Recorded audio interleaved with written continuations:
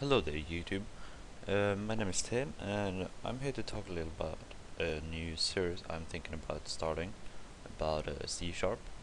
And don't ask me why my PC changes the color scheme, but anyway, it's gonna be about C Sharp, and I want to know, do you want to have a tutorial here that goes all the way from the beginning of C Sharp, like from strings, ints, normal variables, to making advanced applications with custom DLL files and custom projects and stuff? Do you want this kind of stuff? Well, good, because I'm gonna make them. Well, as this is the first tutorial, we can start off by making a, where is it? It's a console application. I know it's boring, it's a black window. Let's name this variables.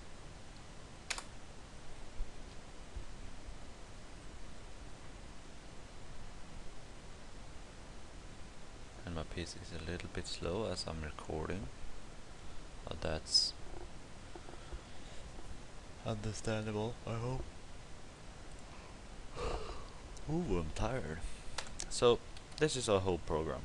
The code is gonna be run from here and down. I don't think we can use message boxes, no.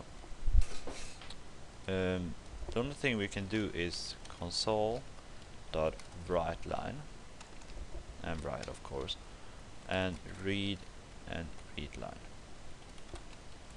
So, first of all, let's make a hello world. Start by console.write. No, you can use write line. In parentheses, you do hello world, or whatever you want. But if I start this, you'll see just close. Well, always comment your code in the beginning. Write out hello world to the console. Well, I want it to wait for me. So console.read line. This will make it stay and wait for me to do something before it proceeds. So that's our program. Hello world. Not hard enough. Hard at all. Well, 3 minutes to make a hello world. Wait. Caps. Wait for the user to input some data to confirm he/she wants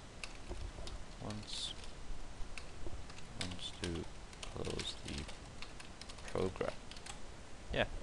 Well, you might say, what if I want to print out something the user typed in?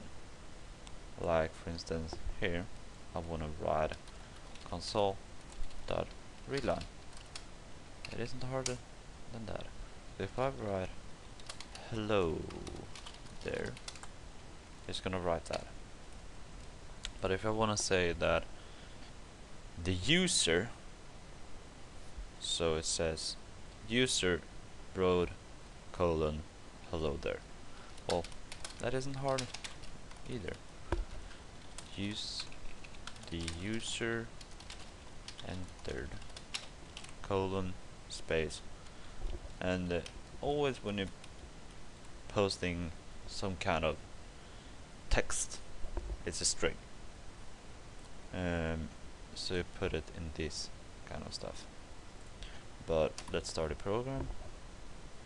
So if I say, hi there YouTube, the user said, usered, enter. That's not correct. Well, it worked, but it should be the user entered. Yeah. write out what the user entered, just like that. But what if I want to save this so I can use it later on? Like the user enter his name, and then he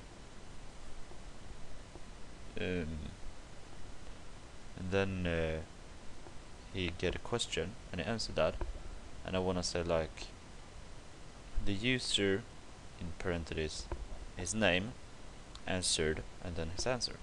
Well, check in next tutorial, because then I'm gonna go into variables.